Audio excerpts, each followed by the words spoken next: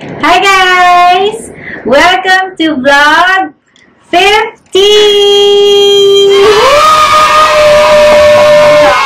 Grabe! 50 na! Ibig sabihin, 50. Halfway! Ibig sabihin, dami natin tayo. Halfway na tayo to 100 vlogs. So, parang kailan lang, nung nag-start tayo ng...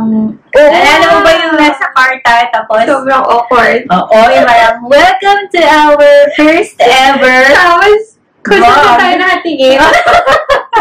Tapos, ang fail-fail ng mga lip-sync. Oh, diba? Ano-ano.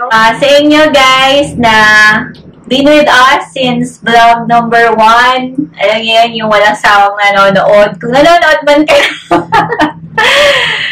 Thank you. And also, just a few more push and hopefully we will reach 1K soon. So, if you haven't done yet, please support our channel by hitting that subscribe button and notification bell. Also, please like our videos and also share them to your friends. It will really help us a lot. At dahil this is a very special vlog, very special din ang aming kakainin. So, alam niyo naman na Ang aming favorite. we love ube, di ba? So, yung part 1, kung hindi nyo pa napapanood. Part 1, link is here. So, sabi ko doon, bakit hindi tayo nag-ube cake? Kasi nire-reserve namin yung ube cake for our vlog number 50. So, this one is from Cara Mia. O, diba? It looks so yummy. And then, we also have, syempre, coffee from ang favorite namin French vanilla from Tim Hortons. So, this will be a very chill vlog. Chikahan tayo. Living in a pandemic world. Kasi, syempre, everybody can relate to that. So, we're all in the same boat. So, unang tanong ko sa'yo, Bes.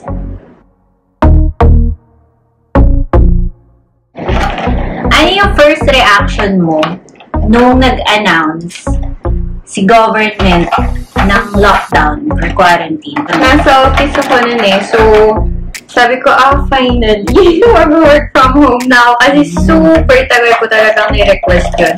Eh, sa company namin, since it's bank, malabo.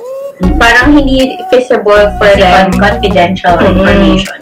So, yun yung pinaka, talaga reaction. Sabi ko, gusto ko mag-work from home. Tapos, sabi ko, ay, saglit lang to. So, hindi ko kinuha lahat ng gamit ko. So, ang initial reaction ko is, naku, wala lang yan. Parang, sabi ko, after 2 weeks, back to normal. yes. Parang hindi ko pa nun nag-grasp kung gaano ka Wala naman serious. lahat eh. Oo, lahat tayo. Kasi nung binaba nila yung lockdown, yung parang yung Chinese na mag-asawa eh. Oo, parang pa isa-isa. Dalawa pa lang. Under 10 cases ba lang that time. So, parang talagang wala pa tayong idea na it will be as big as this and as long, di ba? Hindi tayo umansarap. Parang may dami.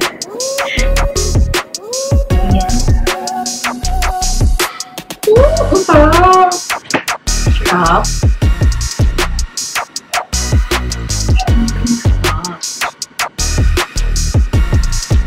Wow!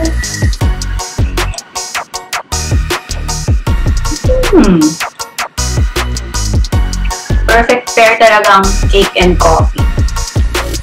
Wow!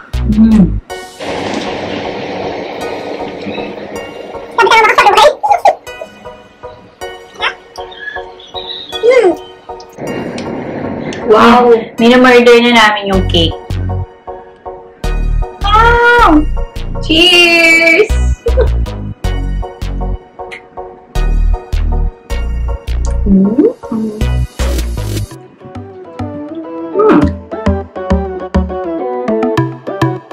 Ano naman yung mga hobbies or new things na ginawa nyo during the pandemic? Luto and exercise. Yes. Hindi lang halata sa akin, pero nag-exercise ako. Actually, sa akin, number 1 yung working out. Yes. before pandemic, ang physical activity ko lang is yung casual badminton. Yeah. So, nung nagkaroon ako ng time after, during the lockdown, kasi hindi pumapasok yung mga bata eh. Nag-stay home sila. So, parang naisip ko lang, bakit try ko ulit yung mga YouTube videos na pinafollow ko before. Try ko ulit. Ayan, biking! Yes, so diba? Biking!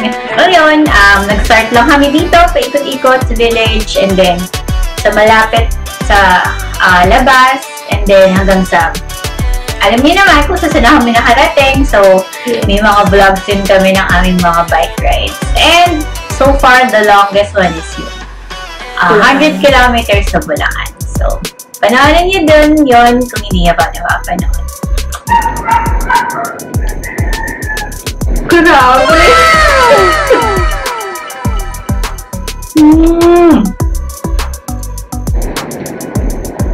Masarap. Dapat ko na nag-crave na to.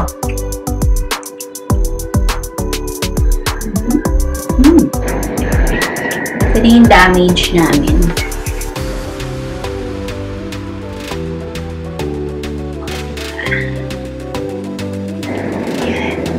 Sarap!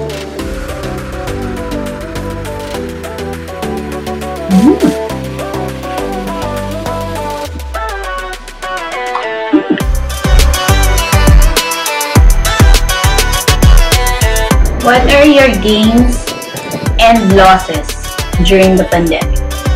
Gains muna tayo. Ay, hindi. Losses muna tayo kasi tingin ko mas madami yun. Number 1. Social life. Travels. Yes.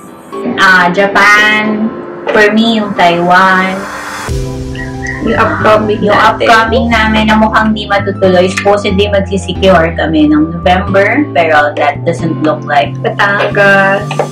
Ito yung biggest for me. Bakasyon ni Daddy. 2 years na natin siya hindi nakikita.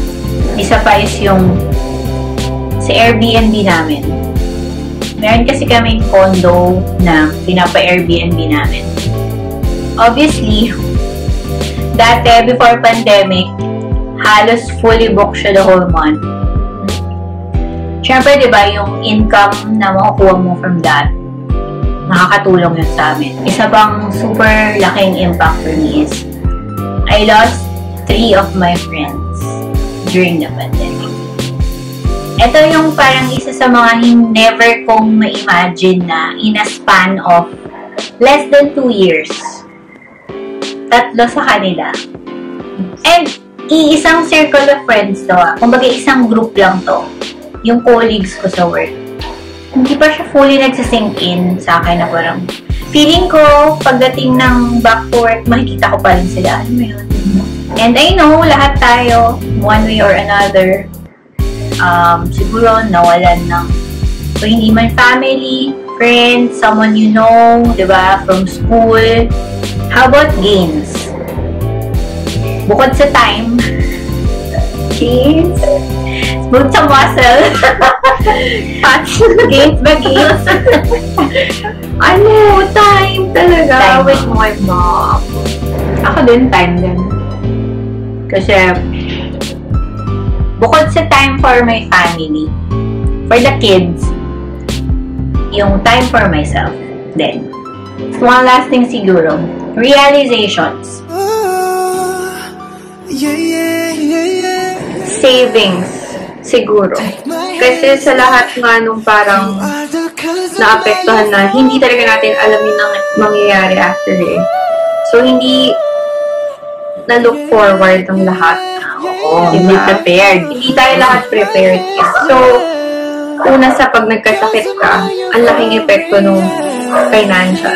Pangalawa yung hindi ka makapag-work na. Sumunod sa protocols and kung ano man ulo. Huwag matigas ulo. Kung bawal lumabas, kung wala naman tayong kailangan gawin sa labas, huwag lumabas. Kasi, lalo na for us, ang daming bata kasi dito and senior si mom. So, ang hirap i-risk. Hindi natin alam kung sinigil. Siguro ako naman, biggest realization is, nothing is permanent talaga. So, nawala yung, biglang nawala yung katabi ko. So, yun, nothing is permanent. Live your life to the fullest. Kasi life is short. Enjoy it with your family and with your friends. Spend time with your family. Cherish what you have habang nandyan pa sila because you will never know kung ano mong pwedeng mangyari. So, like this pandemic, diba? Hindi natin to ina-expect na this will happen, but it happened. So yan. Thank you for joining us today. Thank you, guys. We'll see you again on our next vlog. See you on vlog 51. Bye! See you next time!